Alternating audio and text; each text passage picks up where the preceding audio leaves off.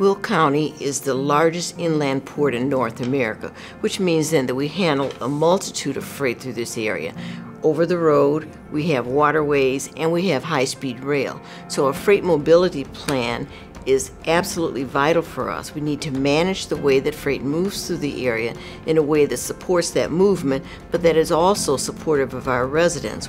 It was important to look at how we balance the residents' lives, because they're the ones that are raising their families, that are living in these communities who have these major developments nearby, and a road that used to be not as well or as traffic congested now has trucks and freight moving through there, and they've got to coexist. For the freight plan, what CDM Smith was tasked with doing was to identify key freight projects that would improve freight mobility in the county. What we also needed to do was protect key environmental natural resources, improve quality of life for the community, and bring together a really diverse set of stakeholders.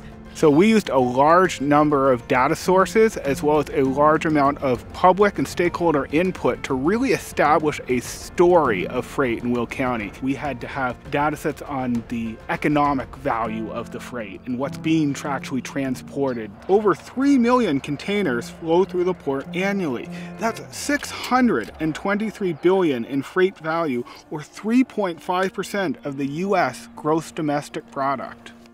55% of Will County's economy is freight-related businesses. So when we talk about supporting the freight environment, we're also talking about supporting jobs. What we did was build a coalition of freight businesses here in Will County. We brought them to the table to talk about what their key workforce issues were and ways to provide better mobility and access to these jobs for Will County's residents. We built safety hotspot maps that clearly showed to all of the stakeholders, here are where your major safety issues for truck and for commercial vehicles are. Then we use the geographic information system data as a prioritization tool. So projects gain scores by addressing some of those issues. I think that having that data and that story to tell is hugely useful. Now we can say we've got it quantified, we can justify. What I'm most proud of is that the county can use this plan as a roadmap for improving freight mobility in the future. They can use the recommendations that we identified in the plan and start implementing them, which they are already doing today. CDM Smith brought new ideas and best practices to the table and gave us a menu of options of things we could consider. The county didn't want a plan that was going to be on the shelf. They wanted an actionable plan, and we worked with CDM Smith